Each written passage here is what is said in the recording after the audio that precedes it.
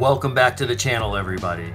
Death Beach here, and today we're going to talk about why crypto music, why NFTs, and this isn't going to be so much like how to make millions of dollars, but we got to talk about the technologies that are here and the world that is coming and why all of this is just so important. There is a brand new economy and financial system coming. This isn't a guess or anything like that. That is what is being implemented right now.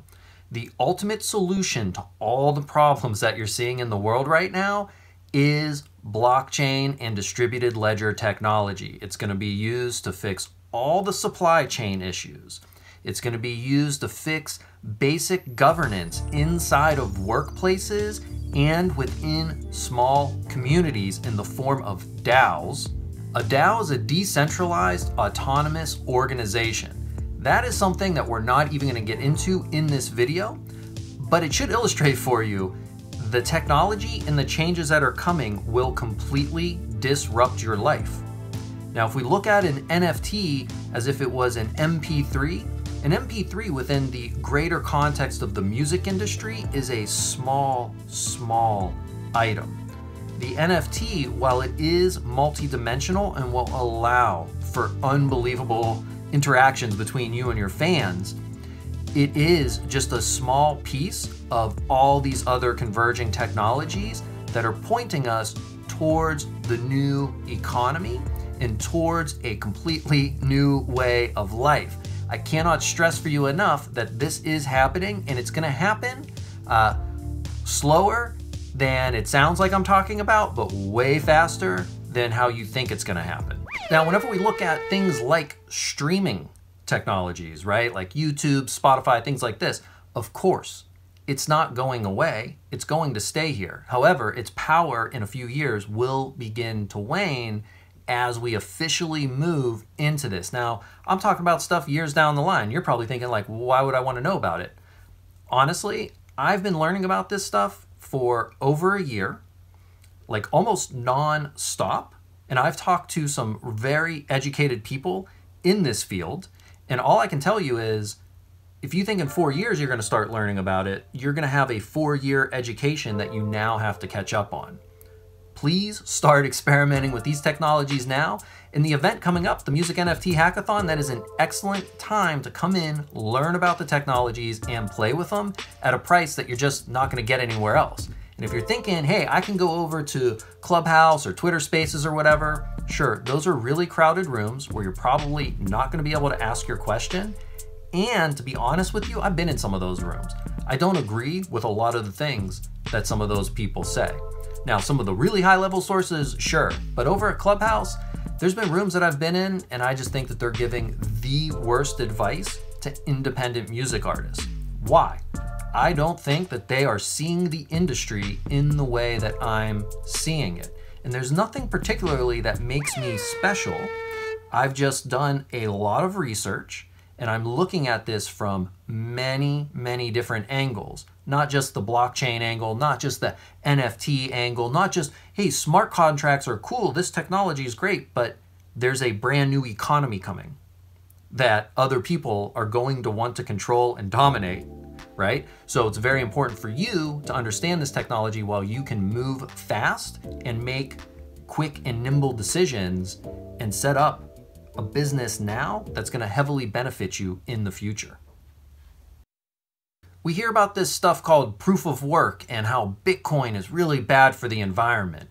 Proof of work is Bitcoin's military. It is its defense strategy against any enemy that wants to try to crash, collapse, or corrupt the system. Currently, if you wanted to go to war with somebody, you would want to do economic war, you'd want to do trade war, and you'd probably do some form of psychological warfare as well. And by simply attacking the economy, you probably cover a lot of these bases all at once.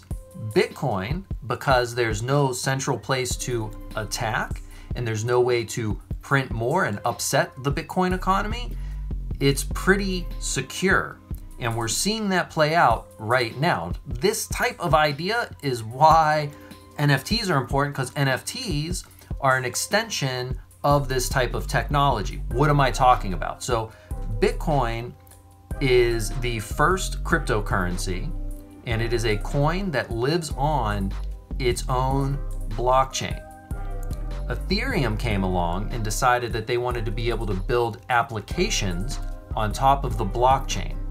We use smart contracts to build these applications and create other fun meme tokens and things like that on the Ethereum blockchain.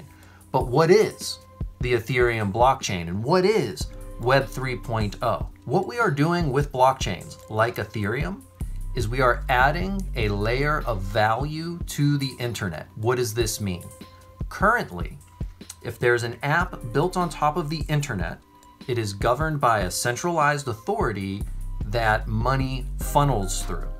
Meaning people who create content and put it on that platform is the gatekeeper to an audience or a fan base, and they're also the gatekeeper to you getting paid for the content you're creating. With blockchain, what is going to happen is we have Ethereum layered in, and then we have applications built on top of Ethereum. What does this mean? This means that all the value gets settled on the Ethereum blockchain. So if I create something like an NFT, it gets written to the Ethereum blockchain.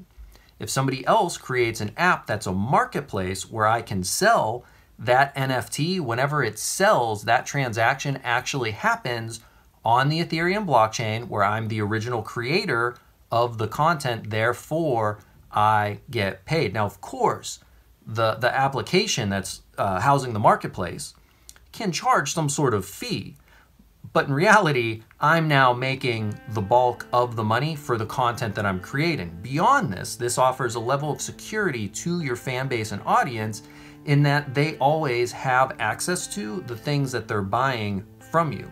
Example, that marketplace goes down, the Ethereum blockchain still exists, therefore their products still exist. Now we have to get into things with, on-chain, off-chain, where you're actually storing the files and the data to make sure that it is indeed forever. A good forever resource for this type of stuff is a company called Arweave. They're essentially the permanent internet. And then we begin to look at all these other technologies here that are beginning to all come together. This is the thing.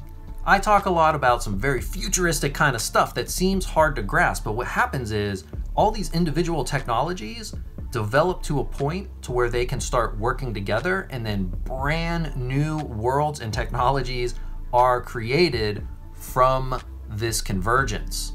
Now, this whole talk is not necessarily about all these different technologies. I want to stay focused on blockchain and distributed ledger technologies.